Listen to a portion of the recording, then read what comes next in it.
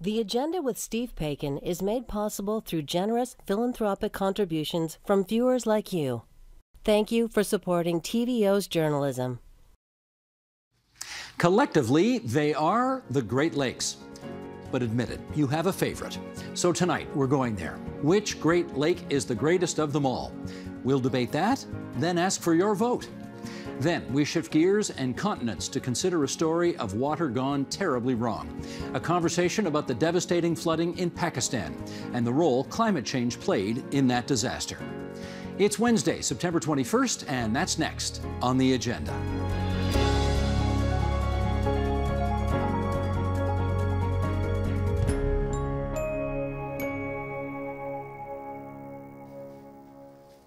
You can see them from space. They are an indispensable source of fresh water for millions. They are under threat. All that and more. But tonight we'll finally have the conversation about the Great Lakes everyone was afraid to have. Which one is the greatest of all? Here to pitch which is the greatest Great Lake, and we're going to go in order of size here, starting with representing Lake Superior, the anonymous creator behind the Twitter parody account at Lake Superior. He's somewhere, ironically enough, in Michigan. Representing Lake Huron, there's Megan Leslie, President and CEO of the World Wildlife Canada. Getting into the spirit of things here, she's in our studio representing Lake Huron. Now representing Lake Michigan, Walter Sendzik, Mayor of St. Catharines, past chair of the Great Lakes and St. Lawrence Cities Initiative. He's also in our studio. Representing Lake Ontario, Seraine Fox, artist and activist. She's in Barrie, Ontario. Also getting into the spirit of things. And representing Lake Erie, Tony Decker, lead songwriter and vocalist of the indie folk rock band Great Lake Swimmers. And he's in our studio too. And it's great to welcome our guests on the line and those of you representing three Great Lakes here in our studio. We're going to, Megan, we're not going to quite do this like back in your days when you were a member of Parliament. We're not going to. I'm ready. Very strict rules, but we're going to start with some opening statements here, and we'll go in order of size. So Lake Superior, come on in here, get us started, and tell us why your lake is the greatest Great Lake. It's in the name. I am Lake Superior, as my infamous Twitter handle suggests. Lake Superior is the greatest of the lakes. It feeds the water for the four other Great Lakes and is large enough to contain all the water of the Great Lakes, including 3 extra Lake Eries. If that's not great, I don't know what is. Some strong points there, Megan Leslie. You're doing Lake Huron. That's the second biggest. What have you got to say? Well, it's hard to pick just one lake, so luckily with Lake Huron, you don't have to, because it's 2 lakes for the price of one. It is Lake Huron. It is also Georgian Bay. That is part of Lake Huron. So 2 different ecosystems, 2 different cultures, 2 different experiences. Also some strong points there, Your Worship. What have you got to say? What I've got to say is that when you think of Goldilocks and the 3 bears, this is like Goldilocks and the 5 lakes. And when you look at the 5 lakes, I'm going to take you through, over the course of the next half hour, I'm going to take you through why Michigan is the perfect lake. Unlike Superior, which is too big and too cold.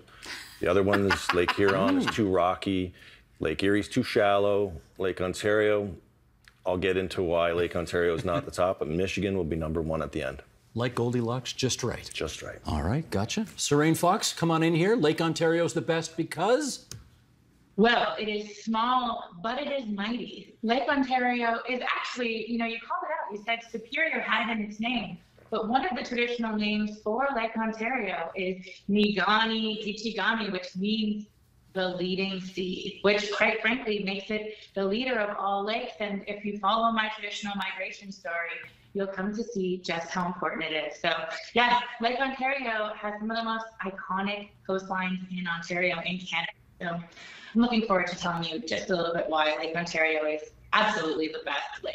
And we look forward to hearing it. Okay, Tony Decker, you're batting 5th in this lineup here today. Why is Lake Erie the best? Lake Erie's the best because it's comfortable to swim in all summer long. There's beautiful beaches. It has Point Pelee and Pelee Island is a through route for migratory birds, super important for our environment.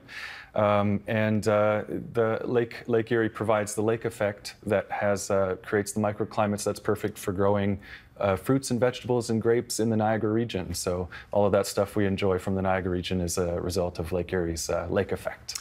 I have to say, strong opening statements from everybody here. This may be more difficult to judge than one had thought.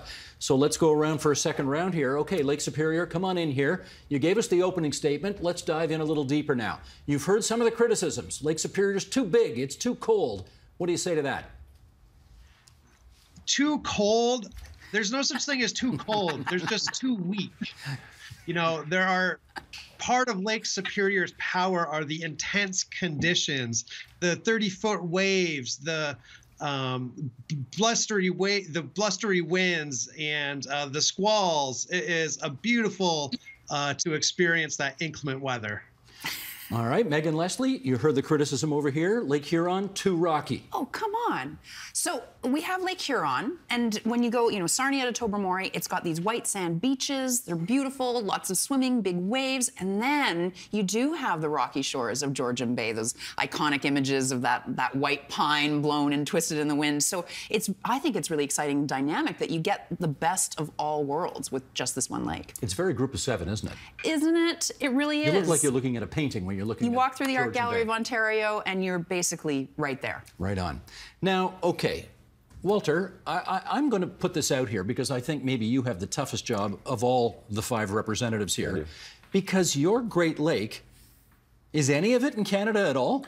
It's all American. It's got 4 states that touch Lake Michigan: Wisconsin, Indiana, Illinois, and Michigan. Mm-hmm. So it is an American lake. There's good Americans out there. And this is the Great American Lake. And when you think of Michigan, you think of freshwater surfing. It actually has the best waters to surf in freshwaters out of all the freshwaters in North America. If you've ever been to Sheboygan, you know that you can surf in the Great Lakes. This is Sheboygan, Wisconsin? Sheboygan, Wisconsin. You ever been there? I have not. And so Gus Polinski and the Kenosha Kickers, Home Alone. I've got the T-shirt. You got the swag here. I got a limited edition. What is that? Sheldon, which camera? Camera 3. Yeah, let's show it over there. It's right there. Now, Gus Polinski and the Kenosha Kickers, the best polka band ever, according to John Candy. And I will tell you that when you think of Michigan, the waters themselves, it's pristine.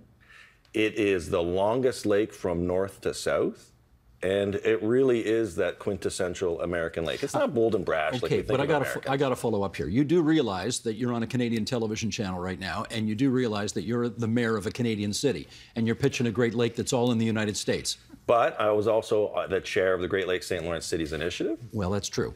With 150 mayors that all touch the Great Lakes and the St. Lawrence River Basin. So we've got to be binational in our thinking. And the Great Lakes, you look at it as a binational body of water. We all have to protect it on both sides. So you're looking for extra marks for being very ecumenical right now. I'm looking for a lot of Americans to tune into the show and get me some votes. That's what I'm looking for right now. We've got some Americans who watch. That's fine. Okay. Let's go back to Lake Ontario. Now, Serena, talk to us about this. The history of Lake Ontario and the connection in particular that you have for it. Expand on that if you would. Yeah, so I mentioned in my opening statement our migration story. So I grew up hearing our creation story, and part of that talks about prophecies. And it talks about the migration. So my people, the Anishinaabe, all came from the East Coast, out from the Atlantic Ocean, and it talks about a story, a time when our people moved all across Canada. We actually ended up settling along, I'll give you a little shout out, Lake Superior, along the shores of Lake Superior, but really along all of the Great Lakes. And so when you're thinking about Lake Ontario, it has these thousands of islands, almost just shy of 2,000 islands. And in those islands, our creation story actually talks about the creators stepping across those islands as they created this migration path for us. So for me, as an Indigenous person, maybe outside of what we all know as the iconic landscape. I actually have a history of my ancestors' footsteps along these shoreways. And to me, that's really special. It holds my history. And for all of us Canadians, it actually holds the history of who we are, how we settled, how we engaged in commerce.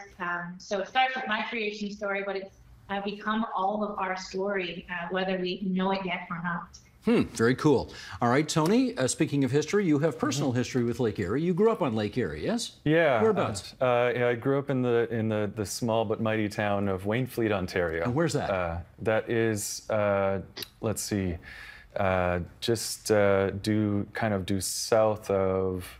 It's on the sort of the northeastern shore of Lake Erie. Northeastern. Okay. Yeah. And what was it like growing up on the lake? Well, it kind of created the backdrop for our lives in the summertime with the beaches and the swimming, but also in the wintertime, ice skating, ice fishing. My brother and my dad and I would go out ice fishing most winters when I was younger. It's now just, I find it endlessly inspiring. It's inspired a lot of my music. Coming from a small rural town, it really was created the backdrop for our lives growing up there. And what about the criticism that Lake Erie is too small, too warm to swim in, and too stinky with all that seaweed in there? Well, yeah, I mean, it actually, among the Great Lakes, it sort of cleans itself the fastest because of its size. So environmentally, the cleanup was a lot faster, let's say from the 70s till now. It's kind of turned around the quickest, thankfully. So small, but mighty and manageable. Yes. Okay, got it. Let's go back to Lake Superior here. And I guess we should, well, what should we say here? Lake Superior is sort of a satirical Twitter account, 200,000 followers, which is not bad. Lots of sarcasm, lots of creativity on the account. Lake Superior, how did that start, and why is it floating your boat, so to speak? Well, the Twitter account's been around for about a decade, and it does take on the voice of a very sassy, overly confident lake with a bit of a superiority complex. But that whole voice is used to relay the message of a lot of Great Lakes scientists. I'm not a scientist myself, but I love to relay their message from all the Great Lakes and their latest research. So the comedy has been a great way to build the voice and to make it known that I am the greatest. But it's all in the name of love for Great Lakes science. Well, I should follow up on that because the lake is not called the best, it's called superior, which is just sort of relative, right? It's not superlative, it's just relative. Any problems with that? Well, I'd like to say, if you go to the account and look at the pinned tweet, without me, they would be called the Good Lakes. So it's my presence that makes the lakes the Great Lakes. And I'd like to add, if I could go back to the earlier conversation, I'm the only Great Lake that has an entire national park inside of it, being Isle Royale National Park. Okay, well, okay, Megan, those sound like fighting words to me. I mean, you've got Flower Pot Island, you got Manitoulin Island, which is the biggest freshwater island in the world. Any other highlights on Lake Huron you want to tell us about? Well, I'll tell you about Manitoulin Island, this huge island in this freshwater sea, essentially. It has over 100 lakes on it. So it's lakes in a lake, which I think is pretty amazing. I think when you think of Lake Huron, you think of perch burgers. You think of the incredible sunsets. There's, it faces, well, from Canada, it faces west. And there's a shot. That was a shot. Yeah. No. There's this beautiful uninterrupted skyline that is just like incredible for sunsets. It's got really everything that you're looking for. We should also explain to people watching this or listening to this, while we are doing this for educational purposes, we're also having an election.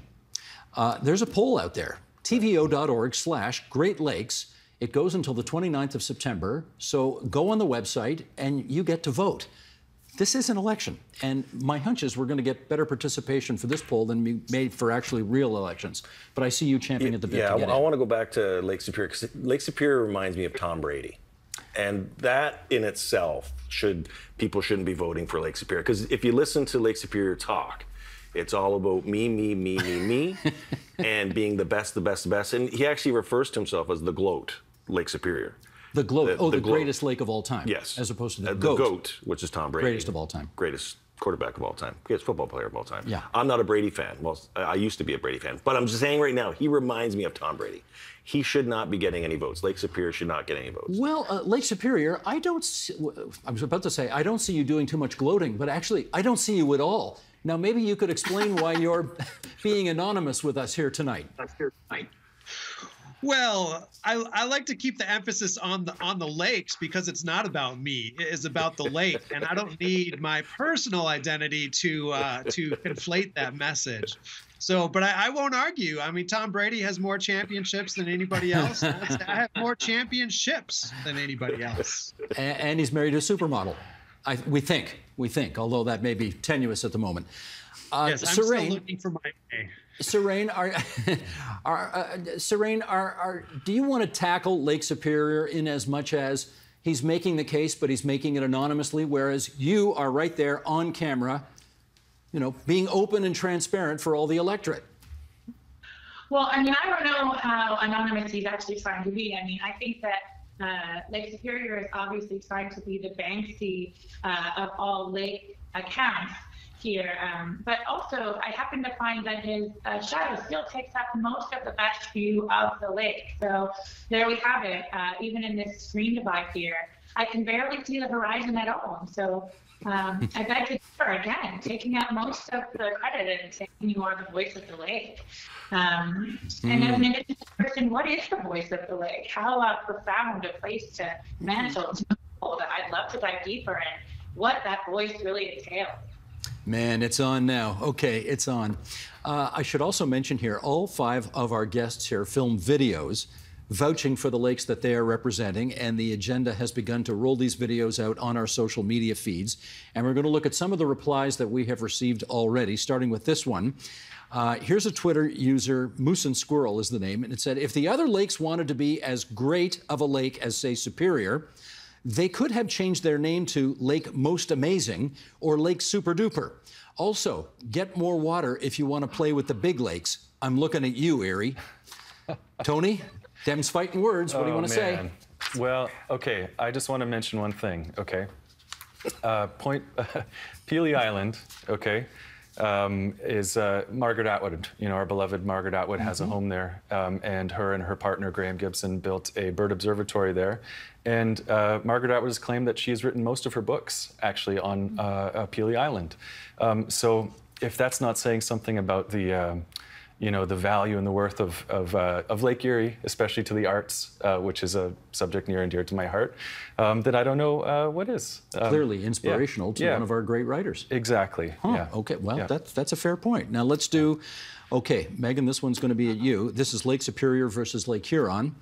Okay, another tweet. It says here, this is from Matthew Cohen, it says, Superior may be biggest, but the greatest of all time for kayaking is indisputably Huron. Are they right about that? Yeah, I'm going to get serious for a minute here. Okay. There is extraordinary kayaking on, in particular, Georgian Bay. When you are along those rocky crags, when there's around Cyprus, where the water is so, it's like Caribbean blue. It's gorgeous. I will say, I'm going to get into, we had a little spat in the green room earlier. He's giving you the stink eye here. I can see it, yeah. There is some danger involved. There are some big storms. You got to know what you're doing. I've had a couple of moments where I've thought, okay, am I going to make it back in time before this storm? So you got to be careful. You got to let people know what's going on. But what an extraordinary place to see kayak and see the lake from the lake, and you're actually in it, paddling around. Now, Superior, would you grant that Lake Huron's better for kayaking because your lake is simply too big and too angry most of the time to kayak in? All somebody has to do is Google some images of Pictured Rocks kayaking, another national lakeshore of mine, and those 60 to 80 foot cliffs along Pictured Rocks are breathtaking. But yes, I'm moody, and that is a positive and should not be taken as a slight. Well, Serene, you're not going to like this one, but we're going to bring this one up anyway. One more tweet here, some reaction to some of the videos we've put out there. Our friends over at Lake Ontario Waterkeeper chimed in with, and they're the, I guess, the longest running initiative of Canadian charity Swim, Drink, Fish. And they said Lake Ontario is greatest as it is made up of all the lake's waters. Not a bad point. But Twitter user Alan Gary Bunyan was not happy with that, and he replied, unfortunately, Lake Ontario is the toilet bowl of the entire Great Lakes system. Statistics indicate numerous health issues directly related to its position at the end of the chain. Okay, Serene, you're on. It means that this lake actually requires the support of our nation more than any lake. We really need to protect it, and it means that it is proof that you can't actually isolate any of these lakes. We're talking tongue-in-cheek here about picking which one is the best, but all of these lakes are intricately connected and rely on one another.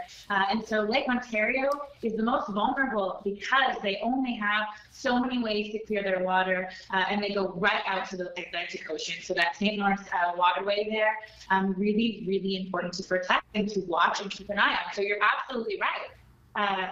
Toilet bowls are something we should be thinking about anyways, because we're throwing our waste into water and flushing it down and thinking it's going away. So wonderful symbolism here about how Canadians really are treating their water. So we need to rethink that. Now, Your Worship, you've got to have a soft spot for Lake Ontario. After all, the city you represent is on Lake Ontario. Yeah, I was going to say that tweet almost was written by Goldilocks. Like that was a perfect segue into that. But I live in St. Catharines, which is on the shores of Lake Ontario. Neil Peart wrote Lakeside Park, famous Rush, band player, drummer, and that was written right on the shores of Lake Ontario. So I do have a soft spot for Lake Ontario. But again, when we look at Michigan and the role that Michigan plays, did you know that in Michigan there's like a Michigan Triangle, where when you go through on a boat or over by a plane, the navigation instruments get all kind of wonky? Seriously? You could look it up. And I saw it on the internet. It's got to be true.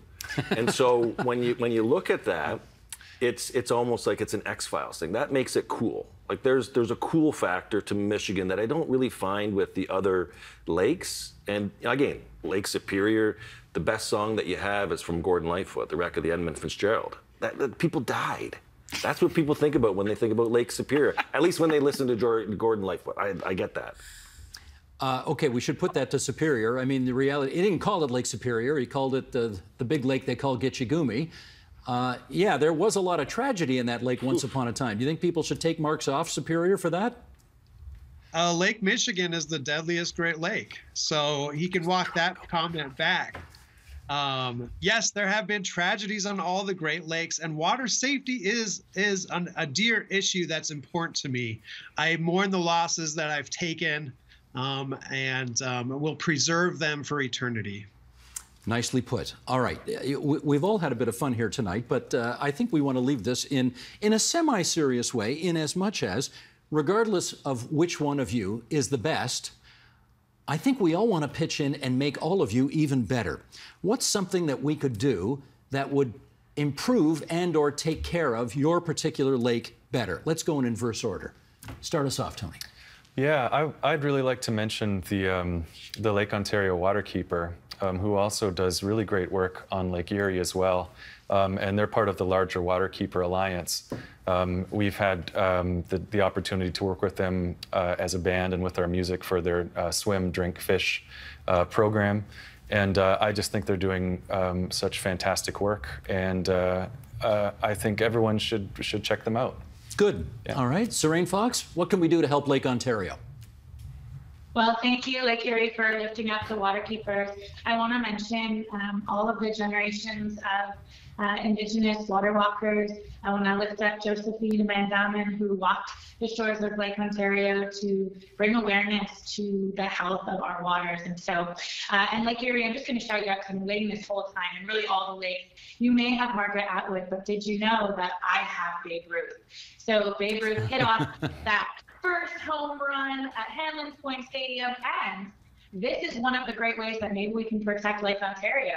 That winning home run ball is still in Lake Ontario. So maybe a quest to find it and also help clean the lake bottom as we're at it. So that is a fantastic point. And you know, with the New York Yankees' Aaron Judge chasing well, he's tied Babe Ruth now for most home runs in a single season at 60. The Babe hit 60, and now Judge has 60.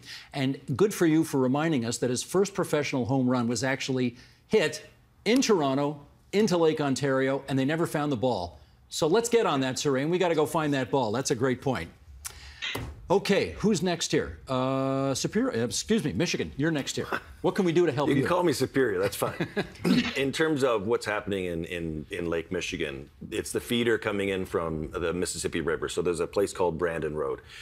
And what we're focused on as the Great Lakes St. Lawrence Cities Initiative is making sure that Brandon Road is reconstructed to prevent the Asian carp from coming into Michigan. If it comes into Michigan, it will change the ecology of all the Great Lakes. And so that is singularly one of the most important initiatives that the American government has to undertake. And I think the Canadian government needs to be aware of it, because if the Asian carp, the one that can fly, that can jump over They're boats, terrifying. We've seen the videos. if they can come in, and there's a lot of work being done, but if they breach Brandon Road, what you're going to see is a complete change over time of the ecology of the Great Lakes. So that's one thing that needs to be protected.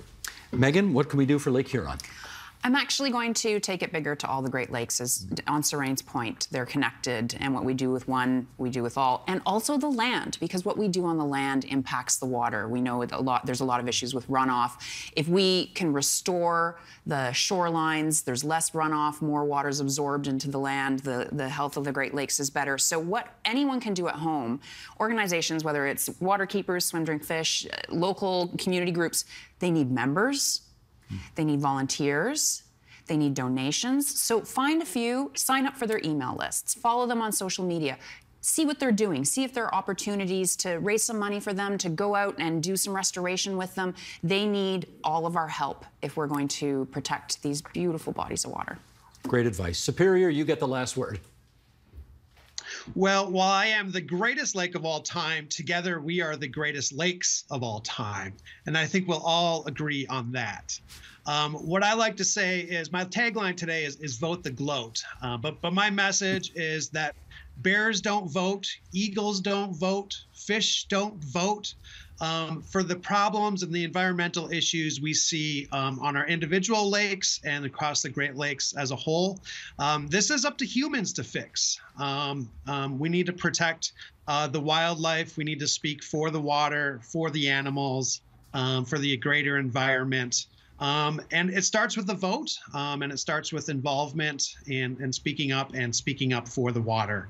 But with that, I ask you to vote the gloat. Well, in fact, we can ask everybody to go vote, as we do both for real elections and for this election here, because your vote matters. So go to tvo.org/Great Lakes. The website, once again, tvo.org/Great Lakes. You can make your mark. The voting runs until September 29th, so you got another week to vote, and you can have your say. And also, tune in next week. We do a deeper dive on the Great Lakes as part of our ongoing partnership with the Council of the Great Lakes region. Go vote, everybody. And thanks to the 5 of you for appearing on TVO tonight and so expertly making your pitches for your 5 Great Lakes. Thanks so much.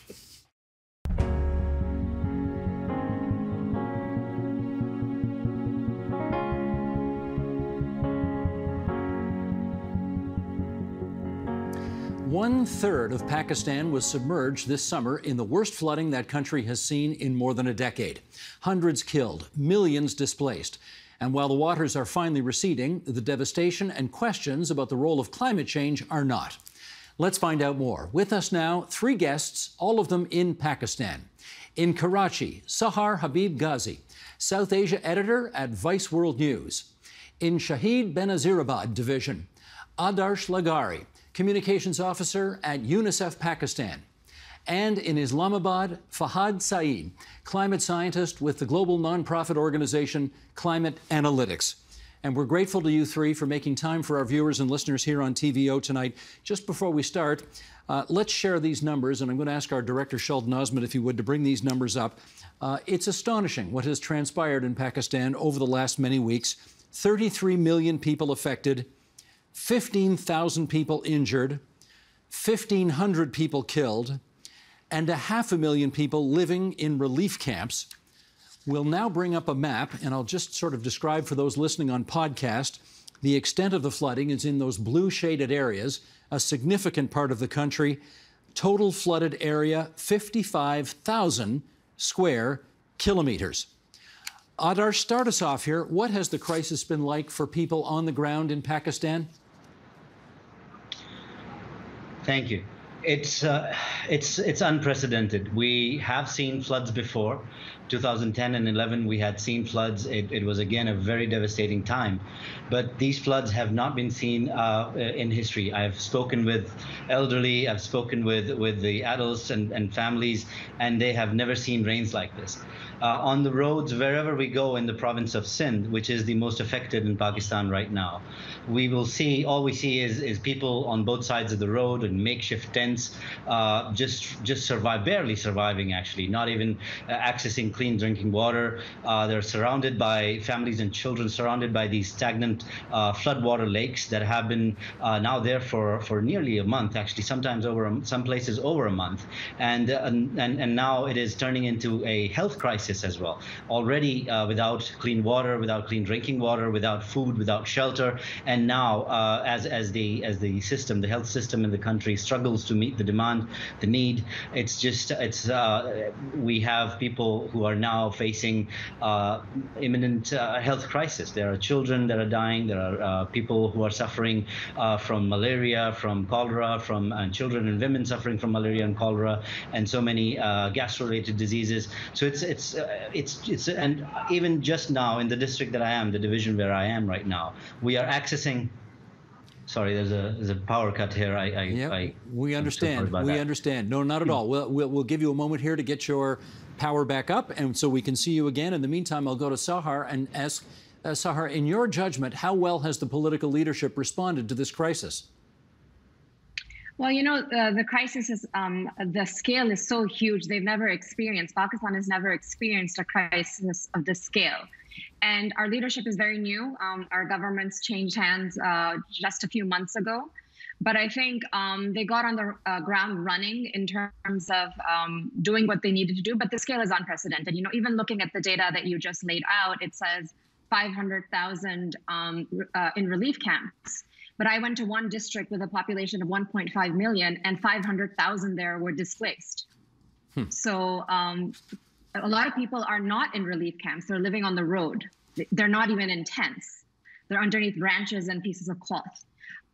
Any district you go to that's flood impacted, because it's been a few weeks now that the disaster really got to the scale that it was, you will see relief camps, but you will see many people who do not have relief yet, just because the scale is it's unimaginable. You don't really get a sense of it until you go there and you see homes are just gone. Everyone has moved out to the roadside. If homes haven't been completely flattened and flooded, they're broken and they're not safe to live in. And so the floods, the way that it happened is Pakistan has one of the longest rivers in the world. It's called the Indus River, and it's fed by glaciers that are melting in the north. And then the river goes all the way to the south of the country, and it lands it goes into the ocean where I am in Karachi. And we're not seeing this water draining. The monsoon rains have pretty much stopped the last few weeks, but the flood water is still there. It's not draining. And we just see this flood water moving through city to town to village, through barrages and dams. And it's constantly impacting people. We're still seeing deaths happening from flooding, even though the rains have stopped. Well, let me go to Fahad on that. So why is it that the monsoons have not subsided or the water has not yet drained? Thanks, Steve, for having me. So, this time, as the fellow speakers have said, that we received unprecedented rains, especially in the southern provinces of Pakistan, the Sindh and Balochistan we are talking about. So those provinces basically have a dry climate. They don't receive monsoon rain and of that extent. So, for example, this time the province of Sindh has received 8 times more rains during the month of August. As compared to their long-term average. And similarly, Balochistan received 7 times more rain. So you can imagine you receive that amount of rain in 1 month, any infrastructure is going to struggle. So what happened, Steve, this year that the monsoon depressions, as we call them, which originates from Bay of Bengal and which hit the northern part of the countries after passing through India, instead of going northward, they took a strange trajectory and they hit the southern provinces of Pakistan, mainly the province of Sindh, Adarsh was talking about. So it is not one depression, not two, but 6 to 8 of them, which brought that much rainfall in Pakistan. So, as soon as we got that flooding in Pakistan, people started to talk about climate change.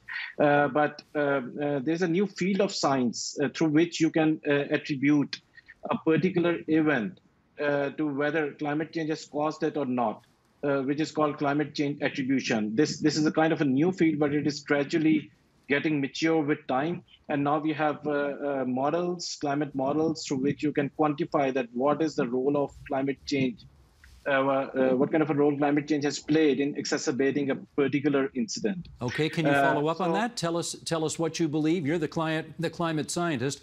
What role do you think climate change did play in these unusually historic alterations to the climate? Yeah, Steve. So I was a part of a study which we call as RAPID study, which was led by Imperial College London, and we have co-authors from University of Oxford, Cambridge, Princeton, Columbia. So it is like a kind of a global effort. And our assessment or our results were that climate change has increased the rainfall by almost 70%. Had it would have been in the world without climate change. So we have certainly seen the footprints of climate change in exacerbating the impacts, especially over the southern provinces of Sindh and Balochistan. And Steve, let me tell you that this is not the only record-breaking climate extreme event the country has witnessed this year.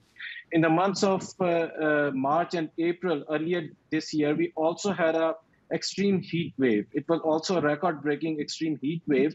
We almost had a springless year. And some parts of the country in the months of March and April, which is generally should have been, pleasant months of the year. The country, at some places, the temperature rose above 50 degrees centigrade. And we did a study for that particular heat wave as well.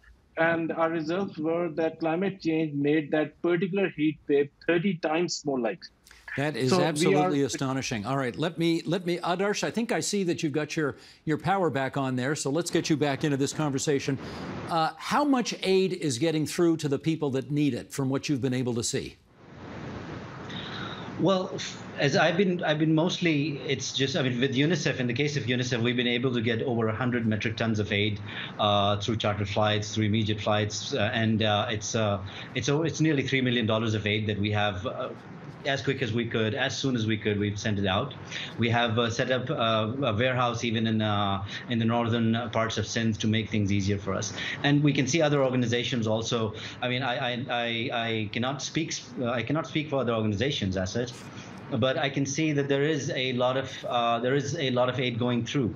It's we see people getting medical supplies. And in case of UNICEF, for example, we are sending out pregnancy kits. We're sending out mosquito nets. We're sending out medicine, micronutrients, therapeutic food for children. But even with all what I can say is, even with all the aid combined that is reaching people at this moment, it is still not enough. It could be just a drop in the bucket right now, because we have a lot of people, as Sarah mentioned, we have people that are only recorded, that are only accounted for in the camps, and then we have people who are in makeshift shelters. They're basically they're not at home, they're not in camps, they're on the roadside. Nobody's reaching them at times because they're not in registered camps. No medical aid is sometimes reaching. Oftentimes, no medical aid is reaching them. No food is reaching them. And what is happening is just a great, gigantic volunteer effort in the country. There is a lot of volunteerism happening. People are donating, people are giving out. But because as everyone is mentioning, it's an unprecedented disaster, and we cannot match it just by the volunteerism in the country. So the aid reaching, I'd just say, is not. Whatever is reaching is not enough. That's what the situation is right now. Sahar, can I get you to build on that answer in as much as how generous or not you think Pakistan's neighbors or even countries further away have been in terms of meeting the need? Well, I don't think the responsibility is on our neighbors to be generous, because they're also facing their own climate change disasters as well. I think the responsibility lies with rich polluting countries that have attributed to the kind of rising temperatures we've seen in the world in the last 30, 40 years. Specifically the EU, the US, China. These countries made promises in multiple climate accords over the years, UN climate accords, and they didn't meet their promises. They were supposed to be giving $100 billion a year to climate vulnerable countries to build climate resilience, and they just didn't do it. It was supposed to start coming in 2020. And the bigger question is of losses and damages, which is a conversation that has been always kept out of UN climate change conversations, which is the losses that are suffered by countries because of climate change. Should we be paying them, or should the countries that are responsible for rising temperatures be paying it? Pakistan contributes less than 1% to global carbon emissions. Most of it is made up by big industrial countries. The fuel companies in these countries get massive subsidies in trillions of dollars every year. The UN Secretary General just today said that it's the responsibility of these industrial countries to tax these fossil fuel burning, producing companies to pay that money to the most vulnerable countries, maybe in the form of losses and damages. And we're going to see the conversation going forward here, and Pakistan's going to be leading that conversation, I hope. We have a really strong-willed climate change minister. You asked we've been thinking about climate change for years. We actually have a Ministry of Climate Change, and we have a minister. She's incredibly smart. She had an op-ed today in The Guardian, and she's going to be pushing the conversation for losses and damages. And we're seeing for the first time, Denmark is the first country, a UN member, that has actually offered 13 million as losses and damages. So I think a lot of countries are realizing their responsibility, and I'm hopeful in the next few months, especially at the next big climate change meeting, which is going to happen in November in Egypt. We're going to see some countries take responsibility. Well, Fahad, let me get you to follow up on that answer. And Sahar is quite right. Pakistan accounts for less than 1% of the emissions that are causing climate change, and yet it is bearing a disproportionate share of the burden when it comes to the after effects of climate change. What would you like to see the countries that are more responsible for creating climate change do at this moment? So I would say that this less than 1% number comes up when you consider the present day emissions, what are happening right now. But if you go for a historical responsibility, if you start from 1850, then the contribution of Pakistan to global greenhouse emission, it reduces to 0.3%, just to aggravate the number. So historically, Pakistan is not responsible, and the ones who contributed least are the most affected, the poorest of the poor. They are the ones who are suffering the brunt of climate change. And this is a huge problem of climate injustice. And as my fellow speaker has said, that loss and damage is going to be is very crucial, because currently we are 1.2 degrees centigrade warmer than pre-industrial world. That we have to understand. And to bring the temperature to this level, Pakistan has contributed, or this part of the world has contributed almost 0.3%. And those are bearing the brunt. The people who are, living in mud houses, they are the most vulnerable. Their houses have washed away. So that needs to be understood by the global community. And yes, loss and damage discussion is going to be very crucial. And I hope that the countries will come up. But along with that, let me tell you that we also need to reduce emission drastically. So we do, for the country like Pakistan, like I have already told you, that we have witnessed two extreme calamities this year. And for a country like Pakistan, it is not an option to go beyond 1.5 degrees centigrade.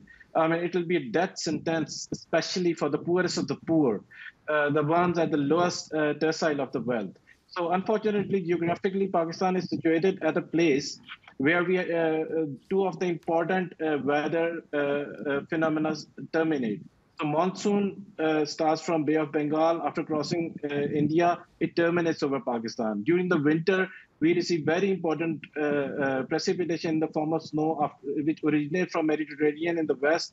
After passing through, Middle East, they terminate in the northern part of the country as well. So any fluctuation because of climate change, any variability is gonna impact the country a lot. So it is not only about flooding. It's not about heat waves, but also the melting of snow and glacier in the northern part of the country is also very crucial, and the glaciers are melting at a very rapid pace. So we are talking about 220 million country at the moment, and which depends on the melting of those snow and glacier in the north. Well, let me continue the story here with Adarsh, because I guess you've got to figure out whether it's possible before the next monsoon season comes, whether or not the people who have been displaced by the current tragedy can get into some semblance of housing or get their lives back on track.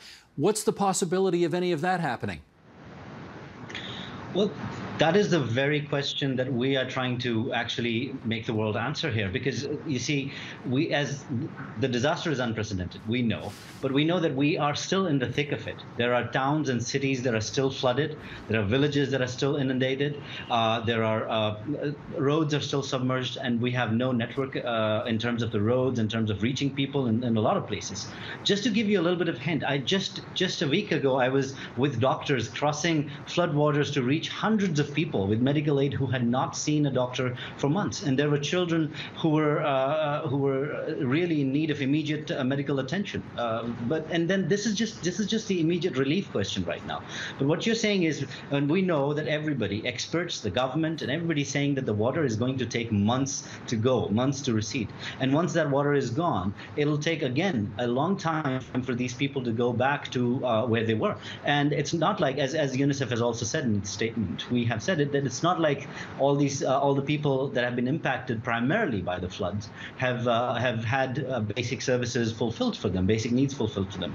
I mean, we have to look at the country that we have had over 40% of the children under 5 in this very province have been stunted, and that hasn't gone away with the floods. It has exacerbated. It is now going to increase. There is a food security crisis that is also looming. A health crisis is also looming, and then the rebuilding process is not even, we haven't even started thinking about the rebuilding process. Right now, it's just the question of getting the immediate relief to the people in need. And again, the most vulnerable in this crisis have been women and children. And I mean, Fahd has been as the climate expert here, but we know for a fact that more than 90% of the climate-related disease burden is also borne by children under 5. And so we are in a very complicated situation. Thinking of rebuilding means that we will have to first cross this barrier where we are right now, have the flash appeal that the UN has sent out completed, have the humanitarian need that is immediately required be present, be sent out to the people in need, and then move on to the rehabilitation process. Well, speaking of rebuilding, yeah, let me follow up with Sahar on that, because has the government put out any estimate of how much it will cost to try to rebuild the country to what it once was? I mean, the number that they're saying right now is 30 billion, but they say this is the first estimate. I mean, this is the third estimate so far. It just keeps on going up. So 30 billion. So the reason why the number is so large is Pakistan is largely an agricultural country, and a lot of our crop has been destroyed by floods. The 33 million people that have been mostly affected, a lot of them have been farm workers, and farms are impacted. Cotton is the backbone of our economy. A lot of the cotton towels, T-shirts, denim you see in many big stores in the West, in Canada, they're actually made in Pakistan. And our cotton crop, 50% of it is just gone. And it's a similar case with many of our other crops, our sugar cane as well. So we're going to be seeing long-term impacts on our economy as well. A lot of the families that we met in the flood-impacted areas, they hadn't earned anything because they were daily farm workers. They hadn't earned anything in weeks. And so when the government says 30 billion as a first estimate, yeah, I think it's going to go up. And Sahar, what's the country's hope as to where that 30 billion is going to come from to help rebuild? Well, my hope is climate reparations. When I think of what's fair, that's what I see, and I see that the conversations we've been having internationally at these huge climate change forums, we've been having them for decades now, pretty much 70% of my lifetime. But what has come out of it? Like these high-profile meetings. And now we're seeing, I think Pakistan is the first country that has been impacted at this scale by climate change. So Pakistan is an example to show what is the world going to actually do about it. For all these fancy meetings they've been holding year after year for decades, are they going to put their money where their mouth has been all these years? And I think that this is a real moment for the international community.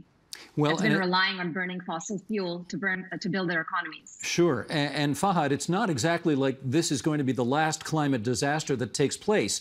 I presume you've got modeling which suggests that this is the thin edge of the wedge, the first of many more to come? That's correct. So just to add something to the number which Sahar has given you and put the things a little in perspective for your listeners and audience, that 30 billion is the number which is coming up as the total losses, economic losses due to these floods. But the total exports, the annual exports of Pakistan per year is also around 30 billion. So you can assume that what the country is going through at the moment. So all the exports, the worth of the exports are compromised because of just one extreme event. So, and yes, coming to your question, that is certainly the case. The modeling results are showing that there will be many surprises in the future for the country. And as I said before, that the Paris Agreement asked for limiting the global mean temperature to 1.5 degrees centigrade, and currently we are 1.2 degrees centigrade. So every 10th of a degree matters for Pakistan. With every 10th of a degree increase in global warming, Pakistan will witness more and more disaster like these floodings or the heat waves or the glacial lake outburst floods in the north. And for the first time this year, Pakistan have witnessed the forest fires at scale. So Pakistan is mainly an arid to semi-arid country for most of its area, and having forest fires were also just unprecedented for the country. So our modeling results suggest that we are going to witness these kind of extremes in future with global warming. Adarsh, I want to ask you, I guess, a bit of a delicate question, which is, you're with UNICEF. You are accustomed to having to try to get the world's attention to deal with the problems that you deal with on a daily basis. Not just fundraising, but awareness raising as well. This has taken place, this tragedy has taken place at a time when a great deal of the world's attention is focused on the death of Queen Elizabeth II. A great deal of the world's attention is also focused on a war between Russia and Ukraine.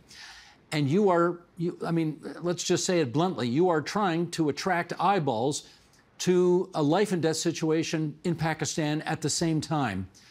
Number one, how difficult is that to do? Number two, are you concerned that these other two things have taken attention away from your cause? Well, it's, of course, the world usually moves on from disaster to disaster quite easily. And it's not a pleasant reality, but it is the reality. But what our job is to make sure that we keep telling the story. We keep bringing out the reality. We keep bringing out the truth from wherever we go. As I mentioned just a little while earlier, that I have been with doctors. Our teams are also out there. No single place in Pakistan right now that is flooded is where, I mean, we are everywhere where we can go. Our teams are on the ground. We're trying to bring attention with the help of the media. There is is attention right now. Of course, we have international media as well. Right now, I'm speaking with you, and thank you for that, to help bring the case of Pakistan to the world and Canada. But this is that's what we can do. We can just keep pushing, and of course, it's a difficult job. But more difficult job is being done by the people on the ground, the doctors, the aid workers, the people who are actually reaching people with all the supplies, day in, day out. They're working. There's no breaks for them. I just before getting on to this, I was already speaking with the health officials who are, as I said, they're trying to find the unreachable so that they can be reached with medical aid. It is a difficult task on both the end of continuing the work and at the same time trying to make the world understand, as Sarah mentioned, that we need the reparations, we need the aid, we need the help of the global community to make sure that we come out of this in a better way and be able to help people. So it's quite a difficult job, but I think we, with climate being an agenda that the world has now understood and needs to understand more. We need to unwrap it more, of course, but at least we are now speaking about it openly and thoroughly. That these things are not happening just because they're happening. This is a climate disaster. It is something that we should all be held accountable for. We should also, of course, make sure that the story does not stop. So that's. I mean, we just need help from your community, from journalists around the world to make sure that Pakistan is just somewhere around there, because it's Pakistan today, but it can definitely be some other nation, some other country, some other community tomorrow, and that's not something we should wait for. That's the message that we'd like to send out. Understood. Well, Sahar, in our last 30 seconds here, you touched on this a while ago, but just tell us, what would constitute a successful COP27 negotiation in Egypt, and what would constitute a failure? A successful one would be Pakistan taking a delegation of indigenous activists and ecologists, people on the front lines, and asking for climate reparations. The government is already collecting information and data on losses and damages, taking that data there and making a good case for countries that are promised to do something about climate change, rich polluting countries, to actually do something about it. And lead the way for other countries that are going to be facing the kind of disasters that Pakistan has faced this year. We thank all three of you for spending some time with us on TVO tonight and helping to bring this story to the Canadian public's attention.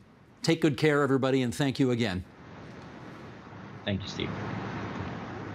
And that is the agenda for Wednesday, September 21st, 2022. Tomorrow, has Canada become a haven for money laundering?